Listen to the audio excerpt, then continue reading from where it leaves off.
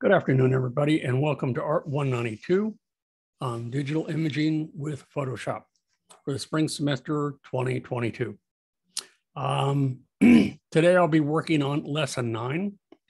I tried to work on Lesson 9 on Monday, but because of technical difficulties, it wasn't working.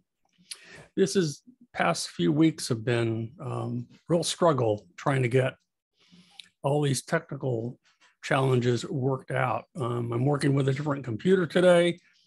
I have a brand new router. I had Spectrum out to check the internet. I was in contact with who else? Zoom. I think Adobe is okay, but I think I've had issues with Adobe, and I think there may be issues with Zoom. I'm not sure. So we'll see how today goes. Just a quick reminder that next week is spring break, so we will not be having any webinars. That will give you time to work on your movie poster and hopefully finish it up or have something for me to look at. Okie doke. So without any further ado, let's look at the finished result. This is our basic movie poster. And I talked about this a little bit the other day, but it bears repeating that it's kind of pretty much the kind of movie poster I'm asking all of you to make. The only difference being is that they don't have credits at the bottom, and I'm asking all of you to do that, to add credits. Which are a fundamental part of most, if not all, movie posters that you'll see in front of the marquee of movie theaters. But they've given us quite a few parts of tidbits or images to build our illustration. They've given us the background image. They've given us the type. And pretty much the only thing that we're doing is we're putting together the using advanced compositing techniques. We're going to go ahead and we're going to put together the Frankenstein monster. And then there's a couple of other things that they want us to do that are probably not as important. So I don't know if they'll get to them today. But one is we've added some effects to a headstone that they give us, and then we bring in another image and we enlarge it, and they talk about that, and then apply a filter to it, and at the same time make sure that it's encased sort of in a layer mask. Okay, so that's the finished one. Okie doke, so let's start.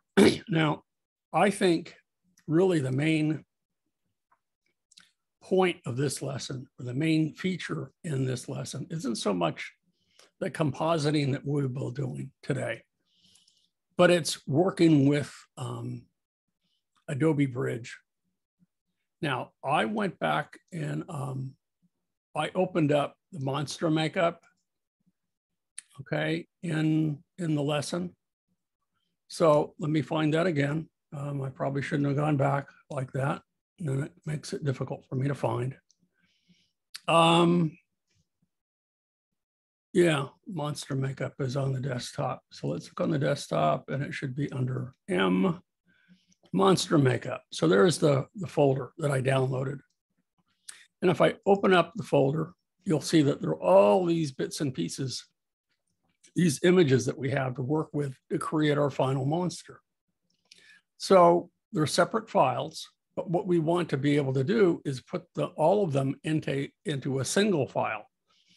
Well, Bridge has a tool that allows us to do that. So I can select one, hold down the Shift key and select the last one, and they are all selected. Now I can go to Tools, and I can select down at the bottom here, or near the bottom where it says Photoshop. What I want to do is I want to load files into Photoshop layers. So what it's going to do is it's going to take all of those files and load it into one file, and each one will have its own layer. So that's what we're going to do. I hope. We'll see. Oh, it's opening a different version of Photoshop, but that's okay. I don't want any of that. There we go. It's opening it in Adobe Photoshop 22. So I hope we don't have any issues today. I'm going to go ahead and move my picture over. I'll put it over to the left here. And you can see in layers, we have all the different images here. We simply need to reorganize the layers. We're going to put this fellow here with his hands outstretched near the bottom. So I can click and drag it near the bottom, or I can click and drag the others near the top. Okay, so he's down near the bottom, and I'm going to turn pretty much all of the layers off until I'm ready to use them. So let's continue to move these others up. And we'll have to gradually put them in the right order. In fact, this one probably goes to the very top. But I'm going to go ahead and turn some of these off. So I just have the guy that we're going to use for our monster. And I'm going to go ahead and use the move tool and move it down. And with smart guides, I have him centered. And that works kind of nice. If I want to put him up here, it's okay too. It really doesn't matter. Okay. And now I'm ready to start building face. So the first one that I want to use is the mask. Let's turn that on. Much too big, not aligned or anything else. So we have to resize it and go ahead and make it match the image, or as close as we can, the image beneath it. So I'm going to go ahead and move it over like so. Then I'm going to hit Command T. If I hold down Shift, or that would be Control T on the PC. And if I hold down the Shift and the Alt or the Option key, I can shrink it down from the center and move it in place and try to get it, you know, ballpark image of where it's supposed to be, and then zoom in a little bit. Okay. And it's pretty darn close, not quite, but close. Shrink it down a little bit more. And what you want to do is you want to match the eyes and the nose. They're the key features. And when you get it pretty close, now notice that I can stretch this up a tad like so.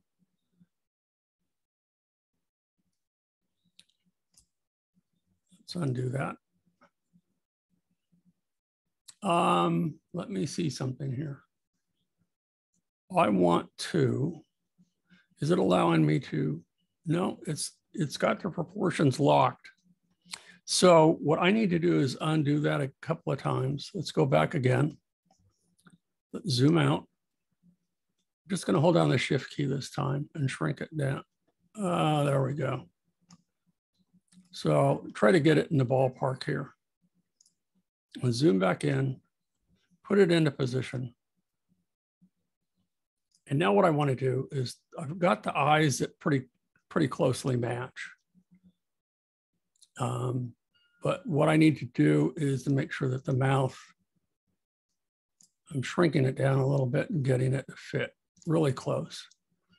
But the mouth doesn't match. So I should be able to move it upwards like so. Pull it down a little bit, and then let's pull it out a little bit. So I'm trying to get it as close as possible. And now I have pretty much the mouth and the eyes matching the photograph, the mask matching it. Pretty darn close. Okay, and when I'm satisfied with that, just hit the return key or click the little checkbox at the top. We can always resize it. It's not a big deal. But the thing that we want to do next is we want to get the eyes to fit a little bit better. So what we need to do is we're going to use the liquefy tool.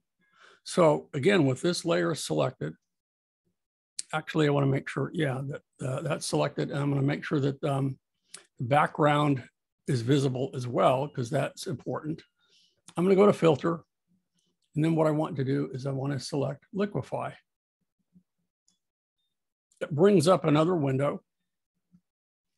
And what I need to do is make sure that I want to say show image. Where's the background? I want to show background right there. So it gives me something to work with. And I'm going to go ahead and zoom in a little bit, even a little bit more. Okay.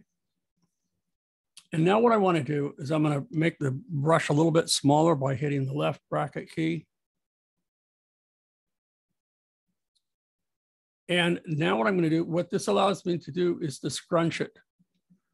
So I'm going to go ahead and let's go ahead and click and drag. And you can see that it's actually, if you look carefully, it's taking the mask and it's creating a little bit tighter fit around his eyes. And that's pretty much what I want.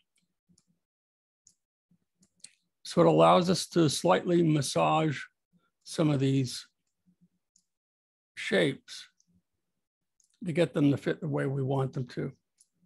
And when we're satisfied with that, I think this is good for right now. I'll click OK. Okay, and it's a little bit tighter fit around there. Now, I can always go back with this layer and hit Command T, and I can stretch it again, and I can, let's go ahead and pull it out just a little bit.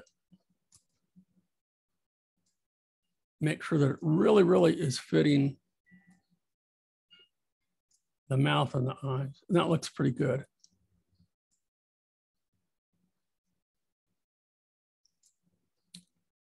Okay, so we've got that. Now we're going to just start building the next parts. We can work now with the nose. That's not a bad one to work with. So we'll use Move tool and move it into position. And we're going to do the same thing, Command or Control T. We're going to shrink it down. And this is one of the rare instances where it's not that critical that you keep the proportions. I like doing that to start with. But once it's in position, I want to be able to stretch it and distort it so that it actually fits the image underneath. So we're just taking them one piece at a time from the bottom up until we get an overall look that works for us. And that seems to be working. Hit the return key. Let's go ahead and we have, I'm going to leave the staples till later. Let's go to the forehead. That would be a good one to use. Move it into position. Again, hit Command T, Control T, shrink it down, move it into position like so. It's a little bit too small now. Make it a little bit bigger. So we're just taking it one at a time. If I need to stretch it out a little bit, I can. I'm going to look at the properties here.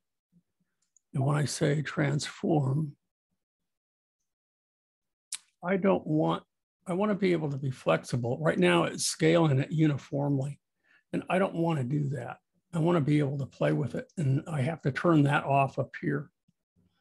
So now I can stretch it like so. If you want it, it's a relatively new feature that allows you to, stretch and not worry about it being a uniform change. And see how I can manipulate the width and the height separately. Get it to match as close as possible. And again, that's looking pretty good. Look at okay. And now let's go ahead and work on the ears or the neck. And that doesn't matter. Let's try the neck. Move it into place. And let's go ahead and hit Command Control T. Let's shrink it down. So this will go pretty quickly. Move it into position. A little bit bigger so that it fits the width of his neck. And again, I can come back here and I can stretch that out a little bit. And stretch this over a little bit until it fits. And it's all looking pretty good. Okay. Hit return, and that fixes that. And now we have already got the nose. What else do we need? The bolts, we have the hair. Let's go ahead and move that into position. Command T. Oh, no. Make sure I have the right layer. Command T. Shrink it down. Put it in place. So this, this is something that I don't use or do that frequently, but it is a legitimate way to work.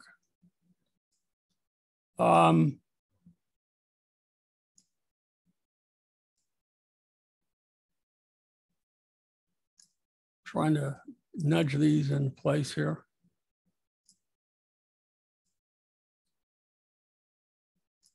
That works okay. Just make sure that the images are in the right order so that they're layered one on top of the other. I could put the bolts up. I'll wait on that though. I have one more. I need the earpiece. So that comes over here. And again, Command Control T, shrink it down till it fits.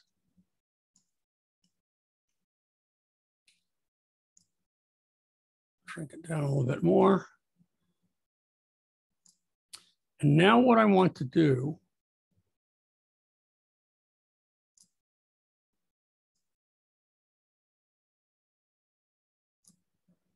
is I want the same thing on the other side. So what I need to do is I need to take that layer and make a copy of it. As soon as I have a copy of it, then I can go over to Edit, Transform, not Free Transform, but Transform, and down near the bottom, I can say Flip Horizontal. Now it's facing the other way, and I can put that in place there. So now I have one for each side. And I can use my arrow keys to kind of nudge it in place.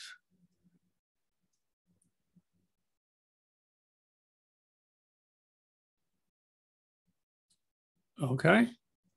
So we're just about there. We have one more to go. We have the bolts. We're going to move those into place like so. And once again, Command T, transform, and shrink them down until they fit.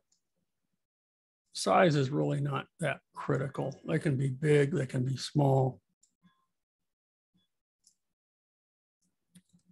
Hit the return key and they're in place. So we have our monster put together. We have a couple more things that we want to do though. One is that if you'll notice that his skin, and notice I didn't know the monster was wearing a wedding ring and a watch, but we need to colorize his skin. So what I want to do is I'm going to select his layer and create a new layer on top of it. Okie doke. Because I'm going to paint on that layer, not on his layer, so that I can work non-destructively. The next thing that I want to do is I want to select him. Now, since he's already been isolated from the background, all we have to do is hit the Command key and click on the little icon, representation of him. And you can see the little marching ants that surround him now. So that protects him, but I want to work on the next layer. I want to work on layer 1.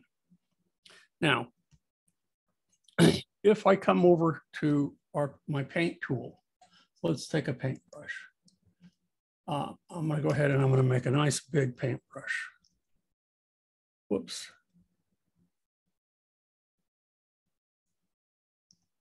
Let's go ahead and change the size of it. And I can go ahead and hit the right bracket key and make a pretty big brush. And I need to select the eyedropper tool. Let's come over here, because what I need to do is I need to find a color in here that fits for us. So let's go back with a brush. And now I can start to paint. But if I do that, notice that it's just like painting a wall, painting a fence or something. It's covering up the underside, or the layer beneath it. What we want to do is to colorize his skin, but leave all the wrinkles and the crevices and the detail in it. So to do that, we can go a couple of different ways. But what I'm going to do is I'm going to switch from a normal mode down here all the way down near the bottom and select color. And now when I paint, notice that the marching ants protect the area. Let's make the brush a little bit smaller in a minute.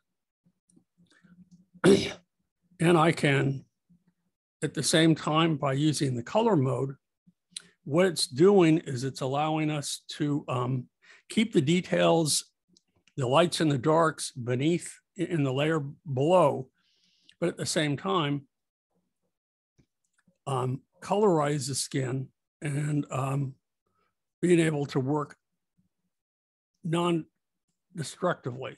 And you'll see what I mean in a minute.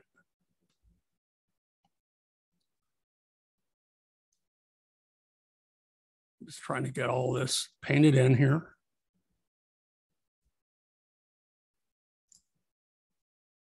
Just changing the brush size a little bit. And I don't have his shirt protected in any way, so I do need to be careful about that. But it generally won't colorize that, just colorizing the rest. If I wanted to colorize part of his ears there or something, if any of those are showing, I can do that. Maybe a little bit over here. Okay, so now that I'm done with that, I can deselect, Command D.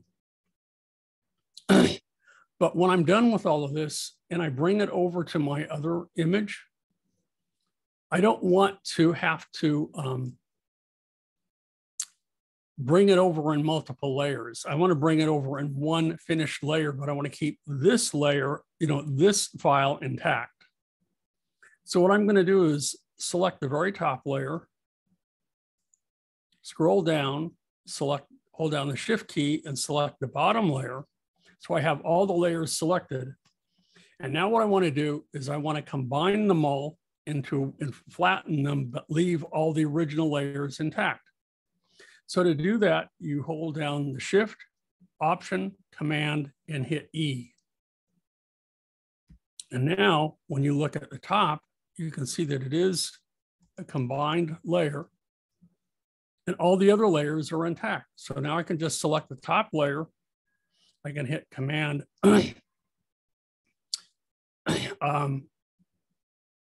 select all, Command A for select all. I can copy. And now I'm going to go back to the other version of this and hopefully this will work. I'm going to click in here and I'm going to paste. And there he is. We can move him down in position and we're good to go.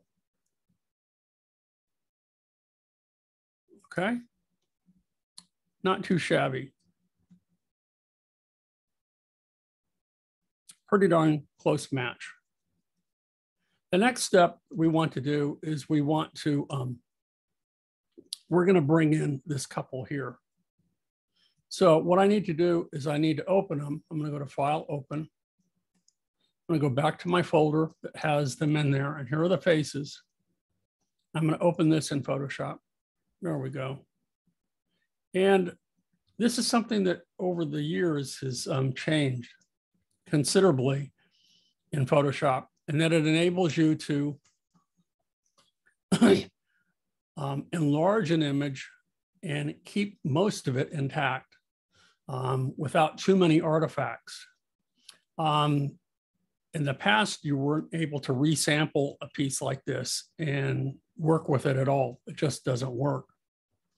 And that was, but I still would be very cautious about enlarging images too much. But this is how you do it. So with this image selected, I'm going to go ahead and go to Image.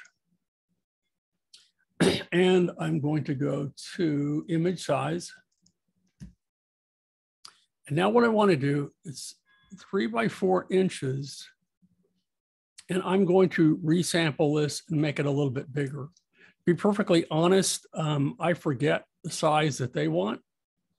Let me go back, and that might be, let me go back to this image. Let me cancel this and see what resolution we're working at. So this one, this is where you need to be careful with your movie poster. That if I go to image size here, we can see that we're working at, it's 11 by 17, the same size movie poster that you guys are working on. But the resolution is not 72 pixels per inch, it's 150. So my image over here needs to match that. So if I select the faces and I want to keep it 4 by 5, then what I need to do is I need to go to Image Size, and I'm going to make sure that this says resample, and I'm going to put in here 150. But what I want to do, rather than automatic, I'm going to say preserve details in enlargement. And notice that there's a number of other options available for us as well. Now, what I also want to do is reduce the noise. So if we look in here and I zoom in a bit, you see that it looks a bit blurry in here, and you begin to see artifacts.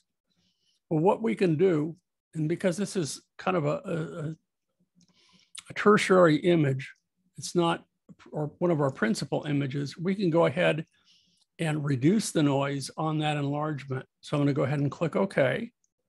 About 80% generally works pretty well. So now you can see that I'm still working with a 4 by 5 image, but it's at a much higher resolution. Before we had an image at 72 pixels per inch, and now we're working with one at 150. So now what I want to do is I want to bring them over to our file. So using the Move tool, I can just click and drag it over like so, and then pull it down.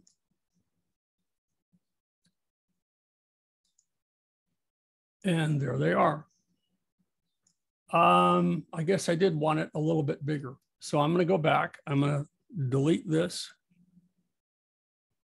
We wanted it considerably bigger. So let's go back here.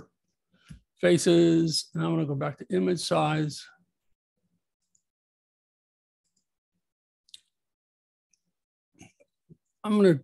I forget what they use. I'm going to go 6 by 8.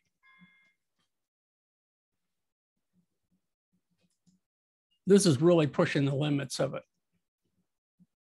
So now that that's changed, let's go ahead and drag it back over and see if that works a little bit better for us.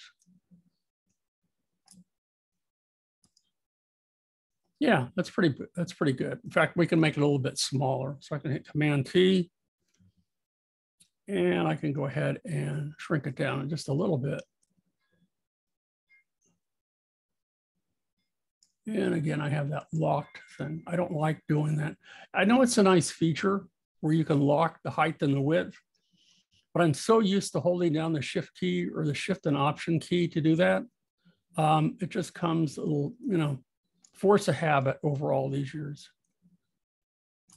Now what I can do, I could have either brought it over as a gray image, or I can do this now. I can go ahead and take this image and we can apply an adjustment layer to it, black and white. But notice, and if you recall, adjustment layers affect every layer beneath it. So I need to hold down the Option or Alt key and Command key, or just the Option key, and click there. And now it only affects that one layer. And then what I want to do with this layer is I need to create a mask on this. So I'm going to go ahead with my marching ants, the ellipse tool, and I'm going to hold down the Option key or Alt key so that I make one from the center here.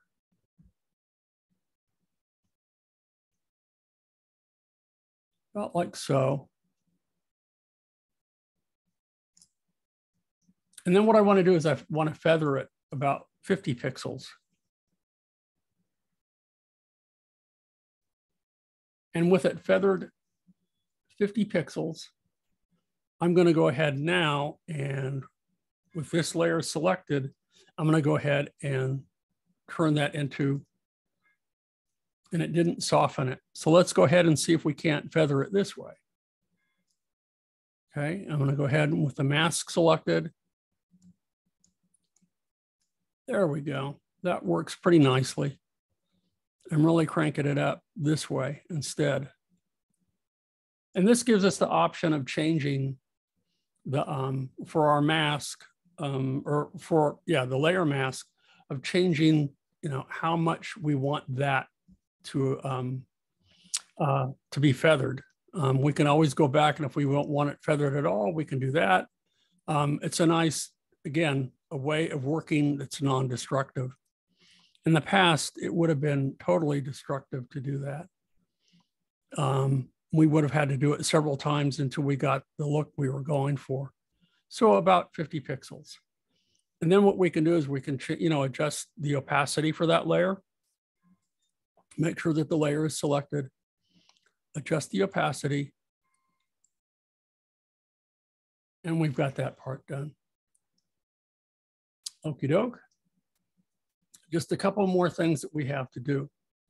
We have one more image that we need to bring in, and I'm not going to follow the book exactly with this, but it's a way of, it's this one right here. And if we go back to this image and we select that layer, it's that one right there. Let me go ahead and use the Move tool. They have applied a number of effects to this to get the look that they want. Okay, so that's what we're going to do in here. And then we'll call it a day. Title is turned on. We've got them working. We've got the monster created. Let me go ahead and find that headstone. So I'm going to go ahead and go to File, Open. That's another little piece that they have provided for us. This is the one here, the T1 PSD. So that's it. And that looks kind of ho-hum, but we want to blend it with the rest of these. So what I'm going to do is I'm going to use the Move tool, and I'm going to move it over here into the backdrop and drag it down and click OK. And there it is, okay? Make sure that it's on its own layer. Nope, I didn't do it right. Let's go back.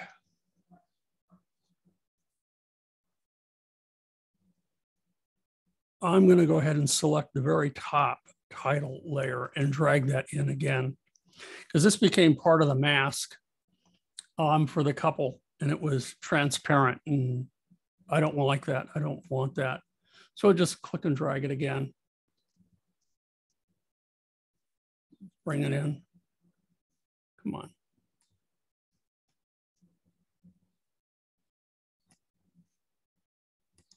There we go. So now we can kind of move it in position. And we can apply some effects to it. I can do that here, I suppose. I don't have to do it down here. I'll just do it up here and then we'll move it down. So one of the things that they want us to do, and we've used this before, is that we've applied the filter of the clouds to it. So one of the things that we can do, and there's some other things that we can try to get the look that they're going for, and that's where they get that kind of smoky feel. So we can go ahead and it's under render. But before I do that, what I like doing, because most of these filters are permanent, so they are destructive. So what I'm going to do is I'm going to first duplicate the image, turn off the bottom one, and I'm going to take this image, the copy that I made, and I'm going to go to layer. And what I want to do is I want to turn it into a smart object. And now what I can do by using this as a smart object, all of the filters that I apply to this will be editable. So now what I can do is I can go back, and if you don't do that, it won't work. So I'm going to go back to render, and I'm going to apply clouds. And let's see, let's don't do that. Let's go ahead and make a selection. And now let's just apply clouds to that selection. Let's go back to render. How about clouds? Okay. And let's take this.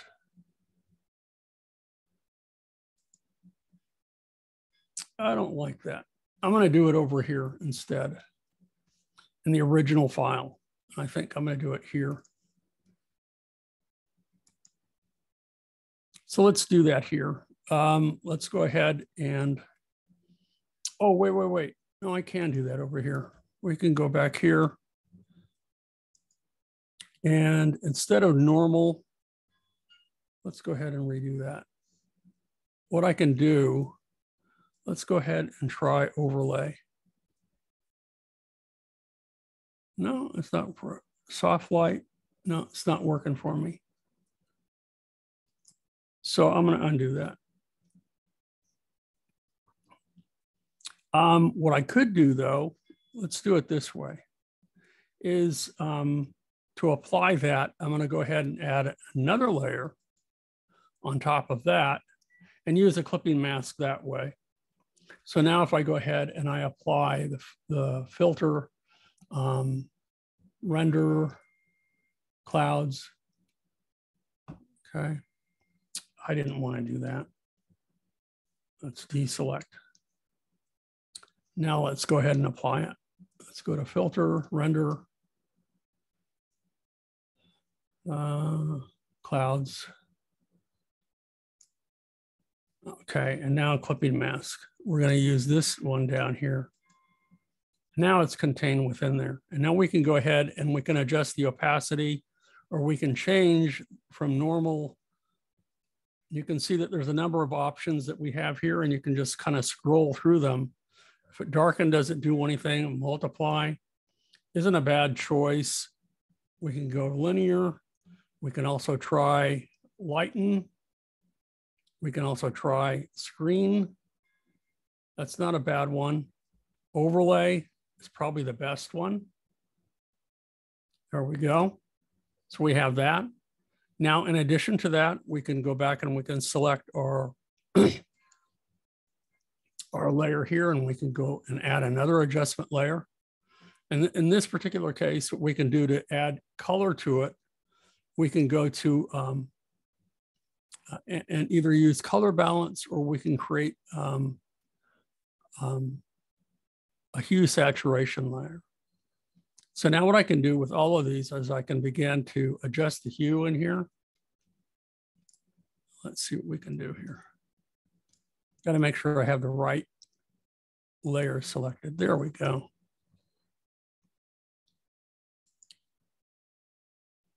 Okay, so it's just affecting that layer down there. There we go.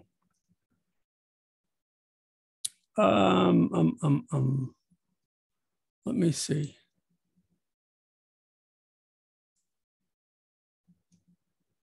No, it's not having the effect that I hoped. So let's move this above.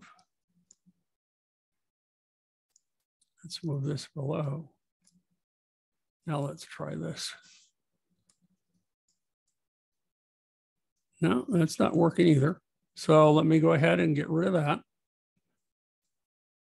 Let's try it slightly different. It may be that the, let's turn this off and turn this on. No, let's do this. I'm going to make a copy of this layer. And let's move this down to here.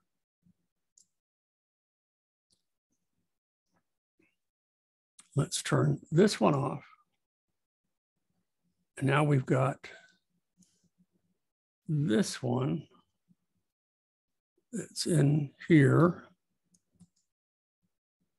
Okay, so it's only affecting that layer. And because I had a smart object, I'm not sure that the adjustment layer was working. So let's try again with this. Now let's go back in here. Now it is changing the colors, but not the ones that I want. Okay, let's go back. I'm going to move this down here and see if it will affect the colors there. No, I'm not having any luck at the moment making that work. I could go back to the original one and play with it, but I'm trying to do it at the very end here. So for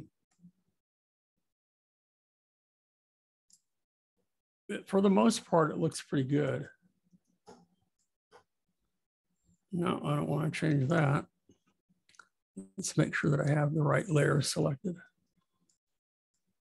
And I think what I need to do is I need to select all these layers and link them together so that I can put them in place, move them in place.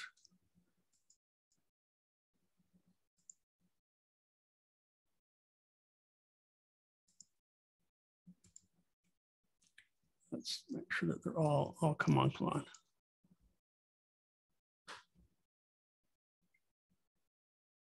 There we go. Make sure that that is linked to. Now let's try it. There we go. So now they're all in place. I can reduce the size of it a little bit, and I can apply a color overlay to it.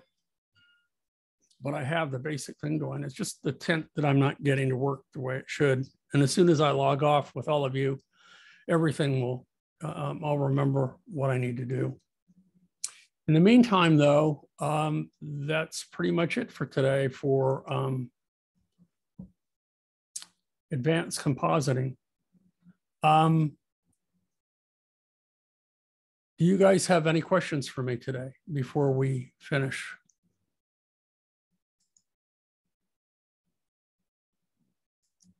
No?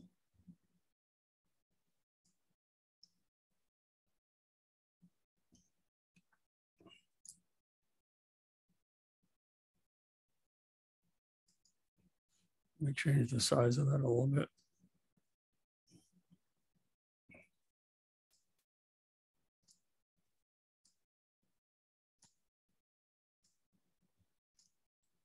No questions?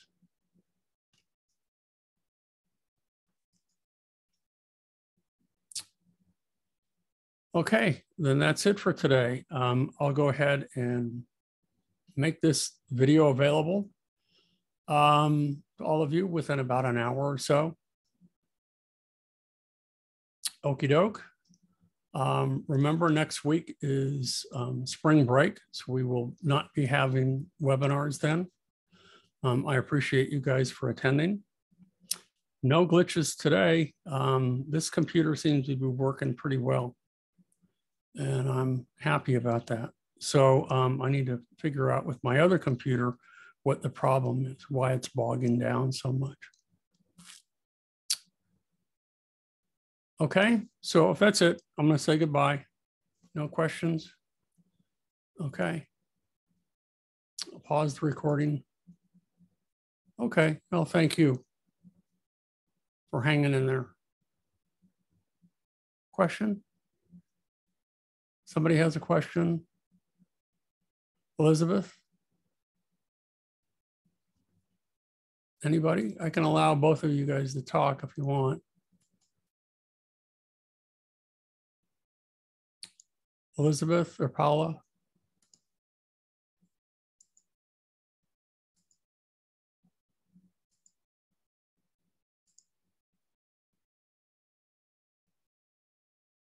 Oh, you can't talk, Paula. You're using an older version.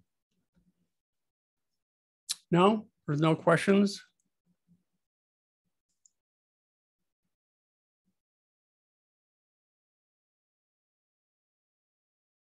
Okay. Then, yeah, look in Canvas and you'll see when it's due. Now, I know it says next week, but we don't meet next week. So you actually have another week to work on it, okay? Or if you finish it sooner rather than later, then start to work on, do lesson 10, which covers Photoshop is a digital painting tool. And we'll have, more time than this assignment to work on the next one, which covers digital painting. Okay. At the time that I set up the due dates, I didn't know when spring break was. So yeah, it doesn't have to be turned in next week. But if you have it done, super. Okay, I'll see you guys.